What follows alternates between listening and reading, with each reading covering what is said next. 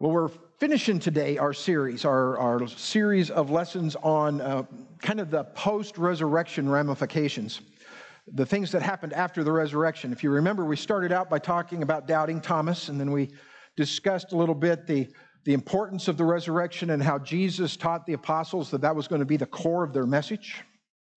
We've talked a little bit about the power of Jesus flowing in our lives that was released at the resurrection. We've talked about the abundance of life that we can have because the resurrection has happened. But today I want to talk about the pinnacle of the effects of the resurrection in our lives, the day of Pentecost. I want to explain a little bit about what the Scripture says about the ministry of the Holy Spirit in a believer's life. So if you'd like to turn to John chapter 16, I'm going to start in the middle of verse 4 there in just a little bit, and we're going to see what Jesus told us. Now, the best way I can think of to illustrate the need of the Holy Spirit in our life is to remember the story of little Susie. Does anybody remember the story of little Susie who was afraid of the dark? She was scared to death when Mom would take her and tuck her into bed. She was scared to death of the dark, and she would scream every time. And her mother did everything she could think of to alleviate this fear. She would go in and tuck her in and encourage her and tell her that everything was fine. She opened the closet door. She looked under the bed. She looked in the toy box. There's no monsters, but every night she was terrified of the dark. Finally, Mom had the idea one time that she would tell little Susie to pray. So she said, you need to talk to Jesus. When you're scared, talk to Jesus. Jesus is everywhere. Jesus is right here with you. All you need to do is talk to him about what you're afraid of, and he'll take care of you. Mom got up, and shut the light off, and went out in the hallway, and little Susie screamed bloody murder. And Mom ran back in and very patiently comforted her daughter and said, but Susie, didn't you talk to Jesus?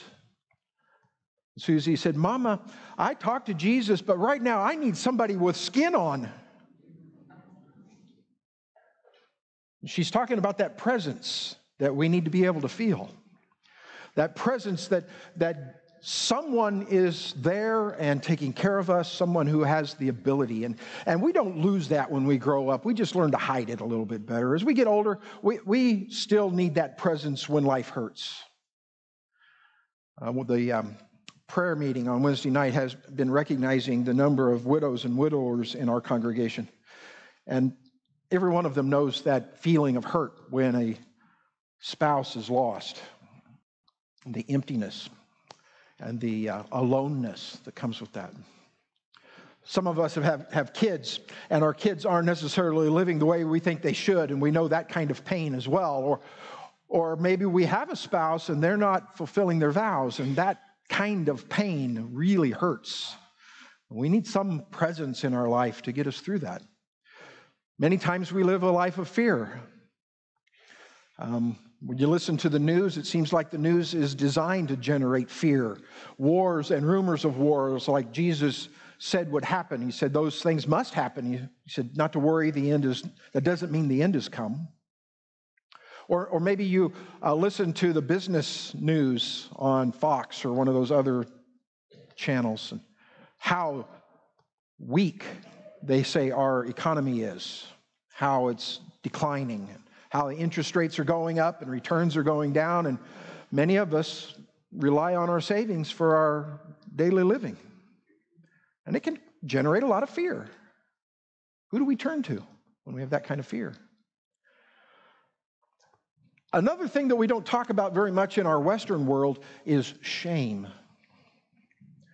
One of the things that attack people, one of the ways our enemy attacks us, I guess would be another way to say it, is to attack our personal value. Shame is not guilt. Guilt is when you realize you've done something wrong and that wrong needs to be corrected. That's guilt. Shame is when you think you yourself personally have no value. Oftentimes that's an attack from our enemy. Who do we turn to when we're tempted to think, I have no value, I should be replaced? We are not alone in this. Even more so, apostles in our reading today in the book of John are going to feel that loneliness. In fact, this is John's recording of what Jesus said the night that he was betrayed, when he's preparing his apostles for his leaving. He's going to be gone, and they will have no direct connection with him anymore. What are they going to do now? Are they really going to be alone? He had started in the upper room when he washed the disciples' feet in John 13. He'd worked through John 14 and 15, talking about how they still need to rely on what Jesus has taught them. But he's made it very clear that they will look for him and not find him. They will be alone. Then in verse 4, in the middle of verse 4 there's a new paragraph in my translation of the scripture. Verse 4 says, I did not say these things to you from the beginning because I was with you.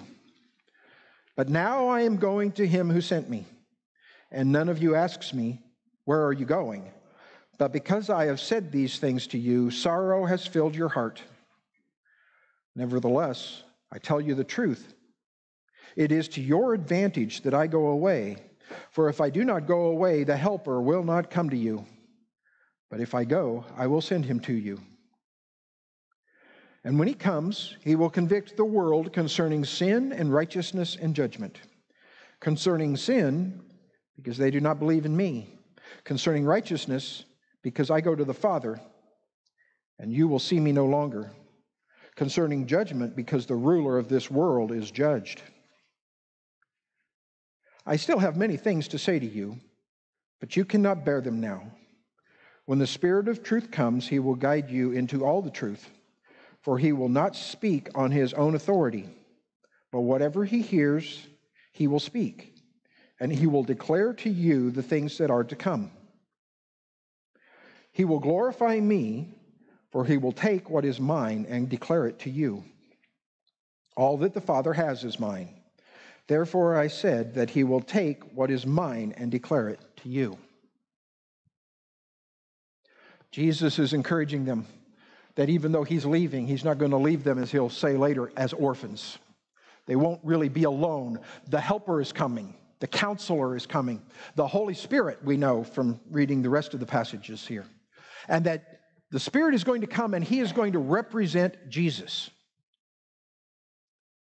In verse 7, he says it this way. He says, I tell you the truth, it is to your advantage that I go, for if I do not go away, the Helper will not come to you. But if I go, I will send him to you. I will send him as a messenger, as a representative of Jesus to be with them. Now, that's an encouraging thing. They didn't understand it yet at this point. But before very many years, Matthew is going to be staying in Jerusalem and the Israelite area. But Paul will be taking the gospel all the way to Spain. Others of the apostles, like Andrew, will travel as far east as India. John Mark will travel across the north edge of the African continent and plant churches in places like Alexandria. They will be all over the world planting churches. And because Jesus has gone to his Father and sent the Spirit can go with each one of them to different parts of the world, unhindered by a physical body. If Jesus decided to plant the church without ever ascending to his Father, by staying on earth, the church in the world today would still be in Jerusalem. Because as one limited by a body, Jesus would not be able to travel other places. And not just the apostles, but to everyone. He's going to send the Spirit to all believers. And in the book of Acts, Acts chapter 2, you'll begin to see that as he descends on the 120. And they begin to proclaim the message of Jesus Christ immediately as representatives of Jesus Christ.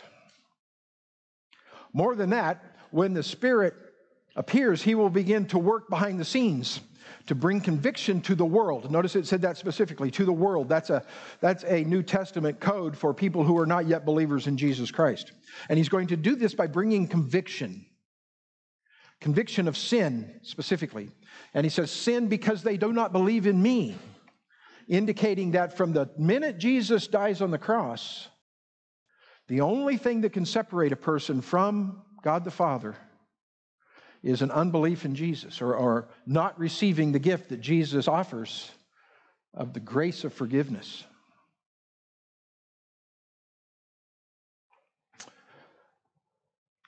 He'll go on to say, convict them also of righteousness.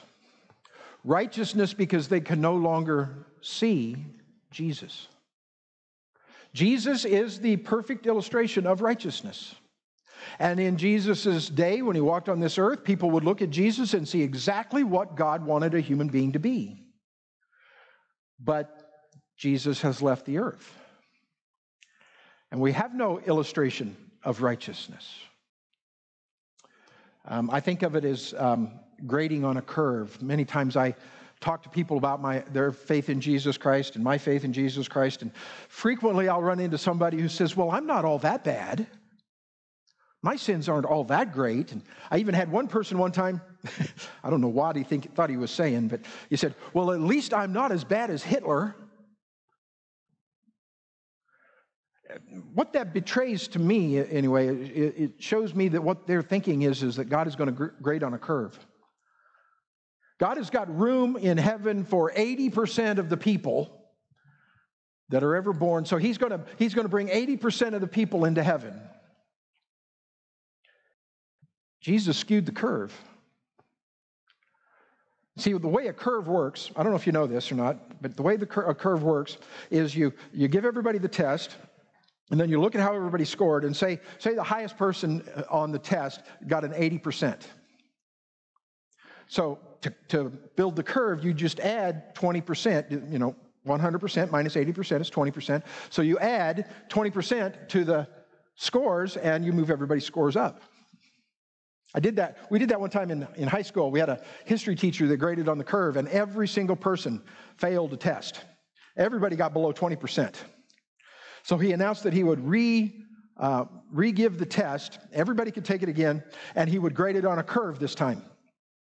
So the highest score would be 100%. Even if they only got half the questions right, that would be 100%. Well, the first person who took the test got 100%. He skewed the curve. There's no extra points to give. Jesus set the standard at perfection.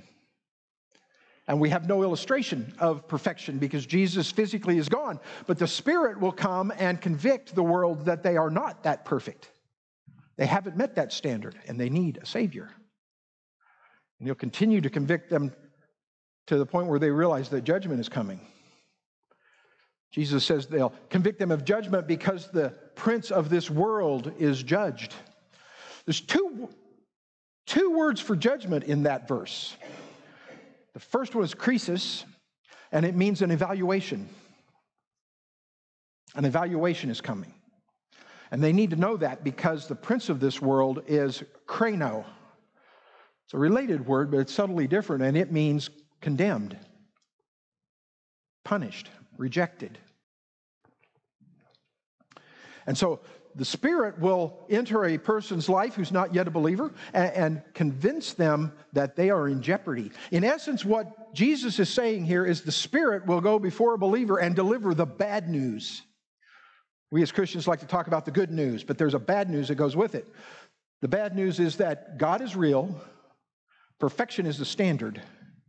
You haven't met the standard. And that means things are going to go bad. Unfortunately, Jesus went to the cross and paid the price for that lack of meeting the standard, and now can give forgiveness and salvation to anyone He chooses to. And the only requirement for receiving that is to trust Him that He'll do it. Ephesians chapter 2, verses 8 and 9 say, it's by grace you have been saved through faith, not by works. You can't do anything to work for your salvation. It's the gift of God.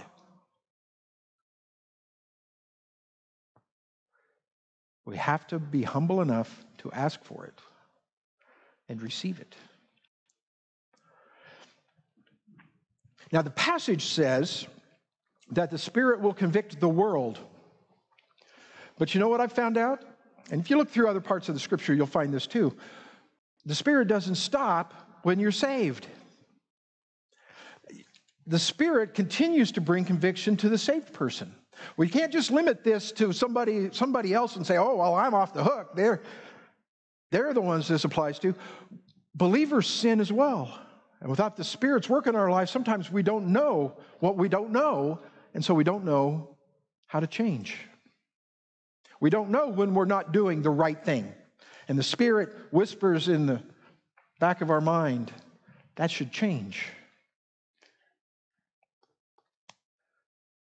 And then he shows you what might happen sometimes if you don't change.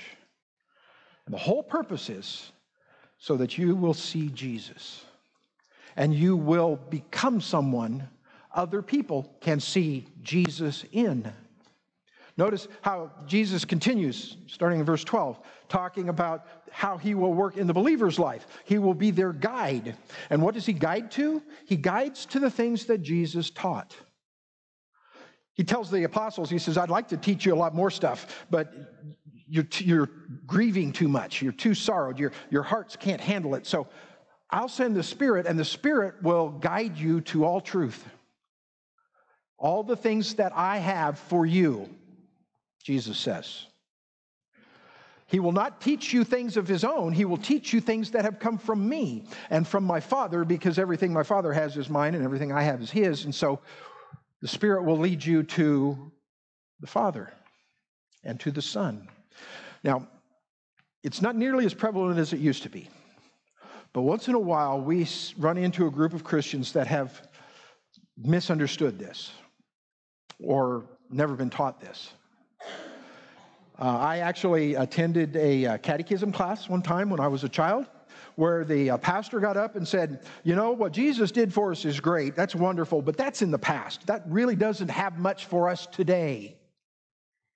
And then he said, it's the Holy Spirit that we have to focus on today. We can kind of put Jesus on the shelf and just look at what the Spirit is doing. I didn't know what it was at that point. I think the Spirit may have been protecting me, but I realized that there was something not quite right with that. And then I found this passage, and that the Spirit, when he works, he will always direct you back to Jesus. He won't direct you to himself. Let the Spirit lead us back to Jesus, back to the things that he taught, back to the things that he has for us. The Spirit gives us all the things that we need. He represents Jesus to us. He brings conviction, and he gives us the guidance to live like Jesus wanted us to live. So what's our part? What do we do in response to that? It's quite simple, actually. We cooperate. We follow the Spirit's leading. Paul talked about it in Ephesians. In Ephesians chapter 4, verse 30, Paul says, and do not grieve the Holy Spirit of God, by whom you were sealed for the day of redemption. The Spirit is the one who is our evidence. When we stand someday before God, and he looks down and sees Jesus as our defender and the Spirit in our life, he knows, he's got evidence that we have been believers of Jesus Christ. He's been guiding us into the image of Christ all of our lives, all of our saved life. But when we resist him, when he taps you on the shoulder and say, those kind of thoughts aren't like Jesus, and we say, we don't care, I like my fantasies, that grieves him. When we wake up on Sunday morning and the Spirit says, you know, you're feeling kind of lonely, you ought to go to the church and be around other believers. And we say, I like being lonely. I like wallowing in my suffering. We're grieving the Holy Spirit.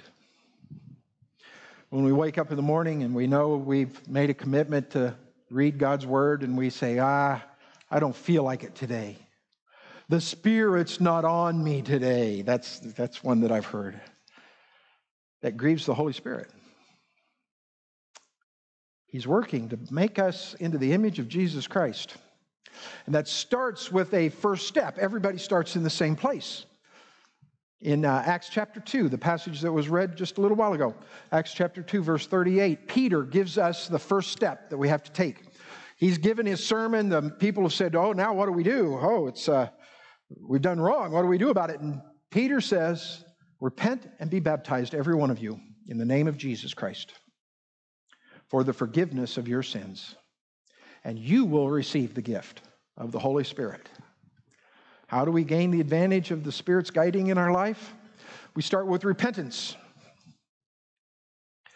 Not the modern day understanding of repentance where we beat ourselves up so that maybe God will have pity on us. It's not the Latin understanding of repentance. It's a word that means, the R-E means is an intensifier. It makes it even more powerful. And then penance is self-punishment. It is, in essence, saying Jesus' death on the cross wasn't enough.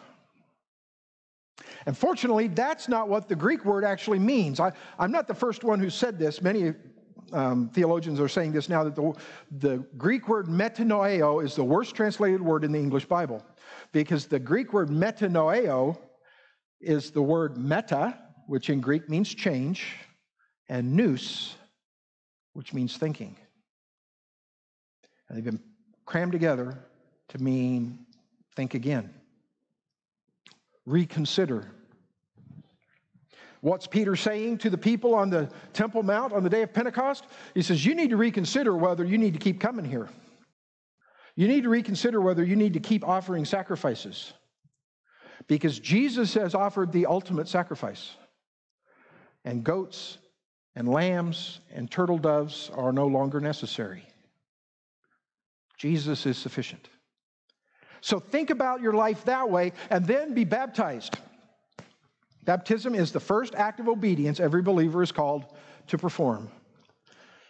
It's our public declaration that we are going to think like Jesus, or at least strive to think like Jesus from now on.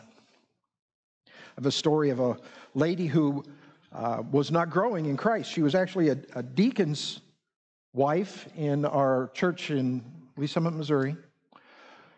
And she was frustrated that she wasn't growing in Christ. And she would frequently come and say, I don't understand this passage, and my prayers are dry, and I don't have the courage to witness. And finally, the pastor asked her, said, you mean since you've been baptized, you've not had any growth at all?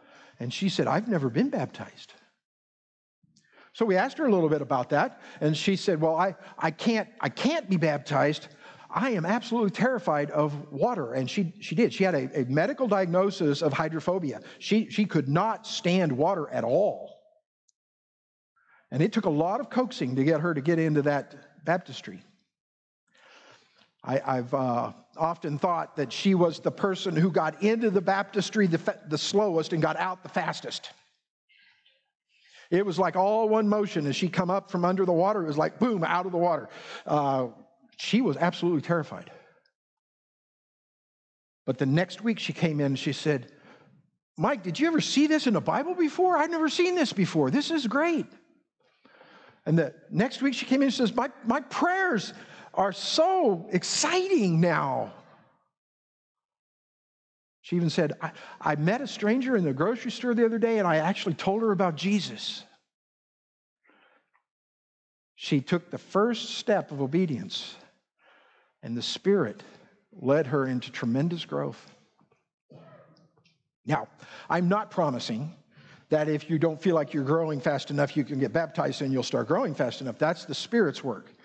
I'm just showing an illustration of obedience through baptism and public declaration is the first act of obedience that we perform, and the Spirit builds on that. Now, the problem with this verse, where this problem comes from, is in the little conjunction a little bit further down. Peter says, repent and be baptized, every one of you, in the name of Jesus, for the forgiveness of your sins. And that's a good translation. I like that translation. It gives me the chance to teach a little bit, and grammatically and linguistically, it's a good word to put in there. But even in English, that little word for has two meanings. It's a conjunction in English, by the way. In Greek, it's a preposition.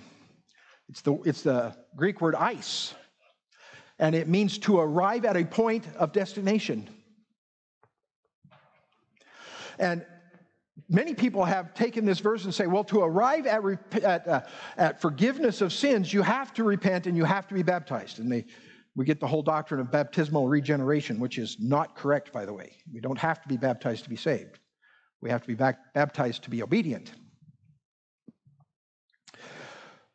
I have an illustration of how this works in the real world. When I grew up, some of you know, just a little bit south, about 30 miles south of Abilene, Kansas. Okay? Abilene's big claim to fame today is its cow town. They've got the old-fashioned cow town, and they would do the shoot 'em up things, shows every Sunday afternoon. And they had a souvenir store. And I can remember when I was about 8 years old. I don't know why I thought this, but I was in the souvenir store, and they were selling wanted posters. And one of the wanted posters was wanted, right across the top, wanted.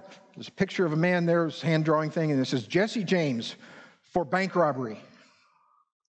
And somehow I got it in my head that they were putting up a picture because they couldn't find Jesse James because they had this bank they wanted robbed and only Jesse James could do it.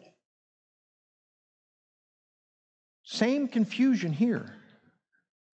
For can mean because you've already arrived at. For can mean because you have forgiveness of sins, repent and be baptized. So if you haven't been baptized and you've put your trust in Jesus, let me know. We can help you with that first act of obedience.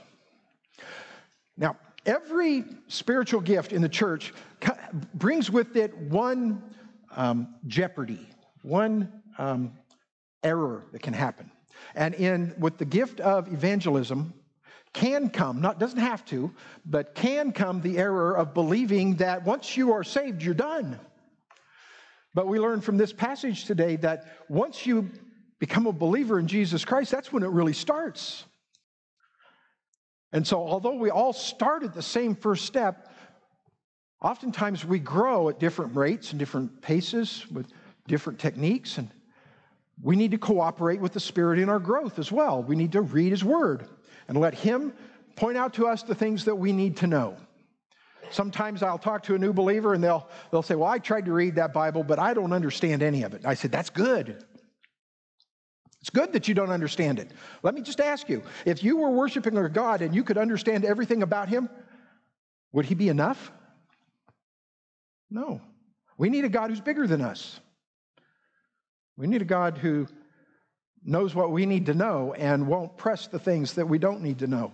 And so we need to just read His Word and let the Spirit teach us from what we read. And if He chooses not to teach us anything that day, remember that what we read may be something we'll need next year or the year after. And trust the Spirit to bring that to our mind when we need it. I think a brand new believer, the vast majority of time, grows the most by being in the Word of God. And I think after a couple of decades of reading the Word of God, that becomes more of a maintenance. And growth begins to happen more in prayer. It's not an instant change. It kind of transitions between the two. It may actually transition back and forth, where sometimes the Word of God is really teaching us. Other times our prayers are really teaching us. And the Spirit's really speaking to us and bringing truth to our mind from the Scripture in our prayer life. The point is, however the Spirit is leading us, we need to trust Him, that He's going to take us where we need to go. And trust Him to produce the things that need to be produced in our life. Things like hope, when we're feeling the pain. When life hurts, we have hope, because the Spirit is working in our life. When we're afraid, the Spirit gives us confidence that He will never leave us or forsake us. What can man do to us? When we feel shame, like our very existence is valueless, we can recognize that we are accepted by God because of what Jesus has done for us.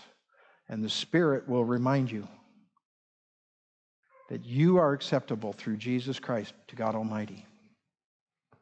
Since Jesus isn't physically present, we can rely on the Holy Spirit. That's what He's here for. Because Jesus has risen from the dead and ascended to His Father, we have that personal connection with God Himself. Let's pray. Father,